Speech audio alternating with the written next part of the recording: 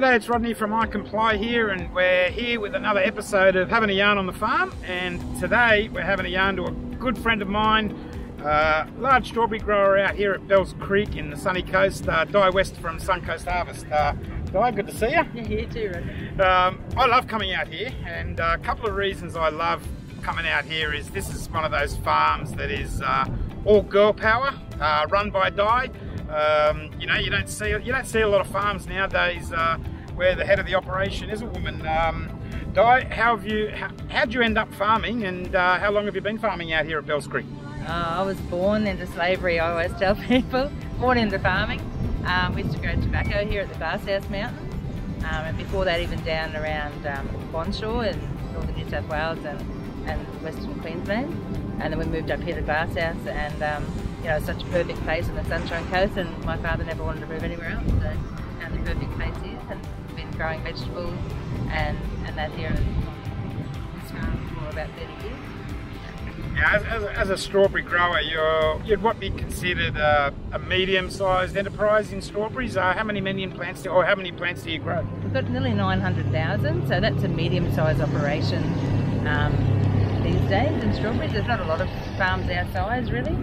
Well, there never used to be. I think they're becoming more popular now. I think people have to get bigger. And 900,000 plants is a decent size. That's still pumping out probably close to a semi-trailer a day. Yeah, semi-trailer a day of fruit goes out of here. Yeah, so a semi is nothing to sneeze at. And this year, have you planted the same amount as you did last year? Because you know a lot of growers are growing a little bit less because of COVID and the problems with labour. Did you plant the same amount of numbers? No, we thought about cutting back a bit, and then we decided that we would go because we were pretty confident that we had enough people ourselves with our people that were already in the country last year that were staying. So we planted the same amount, and yeah, so far we've been planted that. I think when you talk about strawberry growers and you know people having problems with labour, yeah, you're not having as much problem with labour, and I think that has a lot to do with the fact that Suncoast Harvest does have a reputation of paying top dollar to their workers. Your worker retention seems to be very good, and I think if anything COVID's taught us, the farmers that are looking after their workers a lot better aren't struggling as much as the farmers that aren't. Do you think that's a fair comment? Yeah, I think so.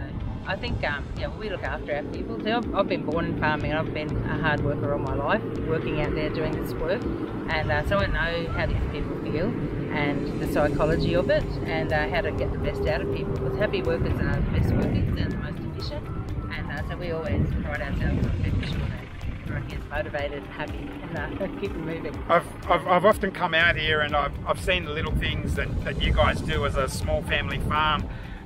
You know, you come from a Maltese background, and I've been out here when your dad's been handing out those pastizzis, are they? The Maltese pastizzis out to all the workers, and I've been ice blocks on a hot day. I've seen sausage sizzles happening here after work, and I think that these are the little things that you've got to do. You've got to go the extra mile now to look after your workers so that they do come back, and I think that Suncoast Harvest is a testament of probably at the forefront leading in regards to how you look after people. Yeah, and I think last year, you know, we've kind of really had to look at getting a lot more Australian workers too, and we thought, where are the problems that we normally have, and you know, what do we see? So we've put strategies in place this year as well that have helped to attract and retain those Aussie workers.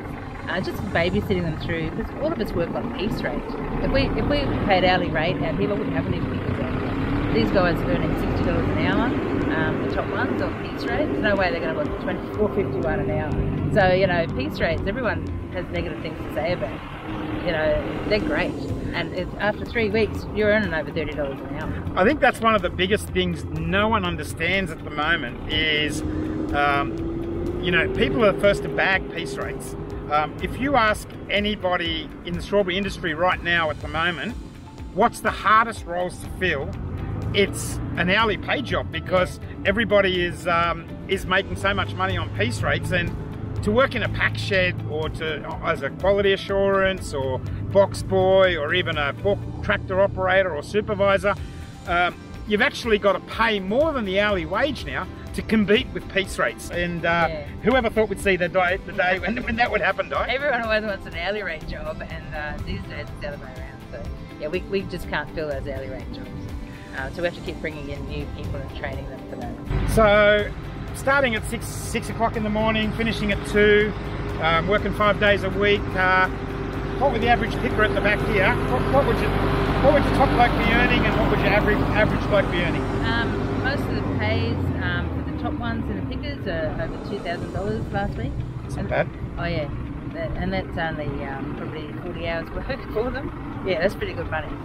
So we pay great money, and we're not killing people making them work like 120 hours.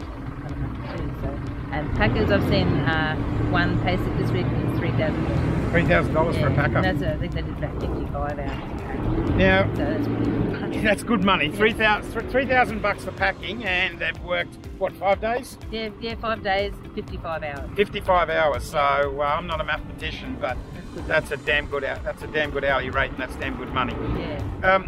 Now, this year, you know, with problems in labour, Suncoast being such a progressive farm, you actually are giving a little bit of a bonus when they start out with regards to their piece rates and what have you to help them. Tell us a little bit about that. Yeah, so we just take it upon ourselves. When you sign a piece rate contract, you normally just get paid by the kilo, but we also pay $10 an hour plus whatever you earn. So from experience, first day, most people will earn about $12 or $13. It takes a few weeks to learn what you can and can't pick. Like, you can't pick everything off the plant, there's all different colours. You need to know what you can and can't pick.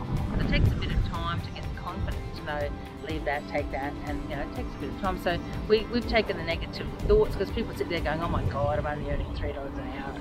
You know, focus on that, and I take that away. I'm like, you're going to earn at least, you know, $22 an hour on your first day, basically. So we just subsidise that first 2 weeks. So you subsidise the first couple of weeks until they get the hang of it. So until they're earning, you know. So you're giving them a top up, so that because I know myself.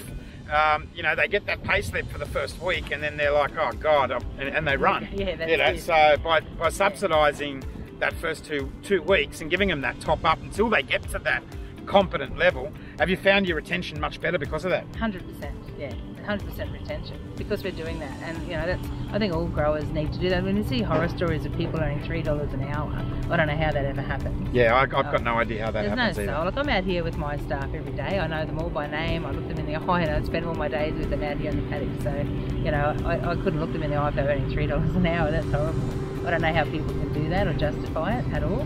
The very worst person I've had out here starting at least $10 an hour, and I subsidised back to 20. Back to 20. Yeah. So, you know, and it's not hard to do that, because the cost of hiring someone and putting them on, you know, it costs probably $400 or $500 to train someone. Train someone, yeah. So, you know, if you're losing that person after a day, you know, that's a lot of money you're getting lost for admin. One of the biggest things I always say, Di, is growers have got a lot of things, but the one thing they don't have is time. And I think you've touched on something really important here. One thing they don't have is time, and it takes time to train somebody. So by you throwing an extra $10 an hour for the first couple of weeks, you're almost hedging your bets, making sure that the time you're investing is actually going to be rewarded, so that they do stay. And I think it's a smart move.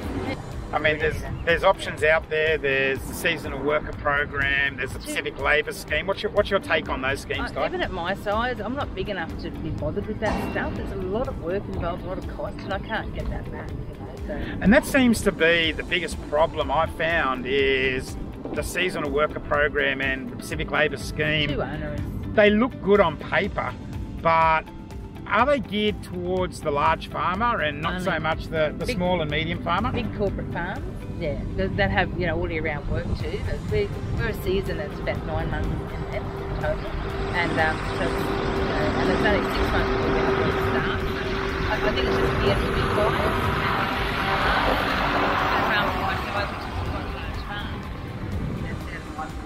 So that's not the answer for you, the seasonal worker or Pacific Labour scheme. Backpackers are going home. Aussies, with all the incentives you're throwing in, you know, subsidising their training and everything, you know, harsh reality is, Di, the Aussies don't want to do the work. When the days get tough, and it's okay now, I've got a lot of people from Victoria that are up here. It's great, it's quite cool here. As soon as we hit September and the temperature's hit 30 degrees, those guys go. One of the things that defies logic for me, Di, is, you know, our office is based in Caboolture, and every second shop in Caboolture is a job active or job start. Yet, you know, all the farms I'm talking to are saying we need workers, we need workers. My office is across from Centrelink, and you know, I get so many people coming into the office wanting us to sign a form so they can keep getting their payments. And when we turn around and say to them, look, we'll do one better, we'll give you a job. Oh no, I don't want that. I just want you to sign the form. The system's obviously broken. The system's broken, but you know what? Why are people just lacking in ambition that they're happy to sit on $300 a week? I can't understand it with myself. I need a lot more than $300 a week just to live. Oh, 100%. Keep the car running and, you know, to pay the mortgage or rent or whatever, you know. So I don't know what people are happy. What's your take on the ag visa, Di? Oh, we just hurry up and get it sorted. Deliver some program that we can have some hope. I think is the thing. You know, I've ordered my plants already for next year in the hope that that will come to fruition this season. They really need to move fast. Give us something on the ground so we know what's going on. And I think that's one of the biggest problems, which a lot of people fail to realise. You've got to order your plants now for next year. I've already ordered them and paid a deposit for my plants already. Okay, and as far as knowing whether or not you've got a workforce, it's a big gamble. It is a big punt. So you've got to decide whether to plant the same, whether to plant less. You've got to pay for your plants, pay your deposit, and you've got no answers on an ag visa. You've got no answers. PLS is not applicable for you. Seasonal worker, not applicable for you. And you lose your deposit. You lose your deposit if. Do you like to gamble? So take it down, put it on black or put it on red at the casino. Maybe red, I suppose, being a strawberry farm. But I don't gamble. This is a gamble. This whole lifestyle is a gamble. Di, why do you think? Obviously, the labour crisis is massive. All right, it's huge. Why do you think it's not getting the media exposure that it probably deserves? I think they just don't know why. I don't think people realise that we're just farmers. We're all quite quiet with what we do. You know, we're not out there blowing our trumpet all the time, and I don't think they realise that we grow all the food that everyone eats. You know, that packet of whatever, you know, started here on a farm. You know, everything you eat in your fridge and at Macca's and everywhere, it all comes from a farm. Even your McDonald's. Yeah, correct. Everything comes from a farm. All that food made there in a factory and handed to you, but it starts here. I personally believe that one of the reasons we haven't got the exposure, Di, is farmers, they don't bitch and moan, they don't whinge and complain, they just get handed the cards that they've been dealt. So, you know, for you at the moment, you learn to deal with it, you learn to deal with it. If you don't have someone to road check, you go in and road check. If you don't have someone to go and quality assurance today, you go in the shed and quality assurance. If you haven't got a spray tractor operator to spray tonight, you'll jump in and spray. You'll wear all those hats, and you're so busy doing the job that you're actually not complaining about it because you're just trying to survive. I haven't got time. I will get up at 4 o'clock, except for the weekend I get up at 2 o'clock, and I'm often here till 8 or 9 o'clock before I get home. So I don't live here. I live 50 k's away, so my day is long. The next 8 weeks away. So you've got no time to complain about what's going on. You've just got to. I'm flat out. Getting through. Well, what you can do is, Di, if someone wants to buy Suncoast Harvest strawberries, and let me tell you, you want to buy Suncoast Harvest because they're absolutely beautiful. You're packing a couple of brands. Tell us the brands and tell us where we can get them. Yeah, we have Love Strawberries is our main brand that we do. They're available all over, but we grow for Perfection and Perfection Fresh, so we pack under their Very Yummy label, and Tasmania,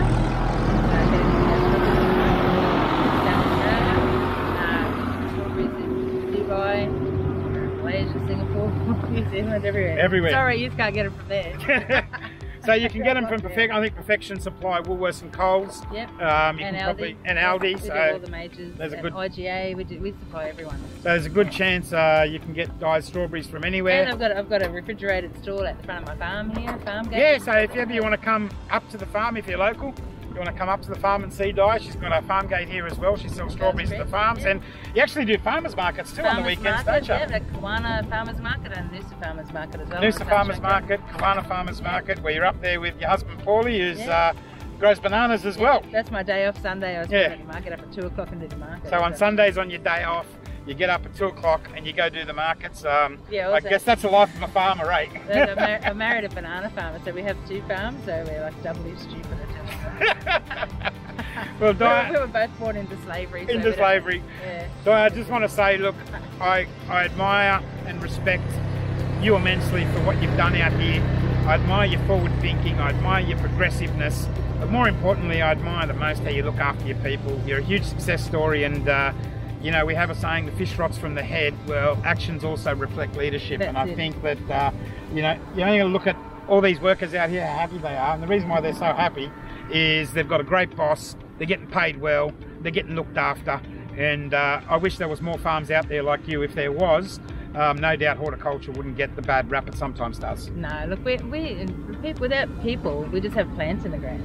So it's not just these guys doing this picking and that, you know, all the people here. I say it's like a clock. It has so many different moving parts.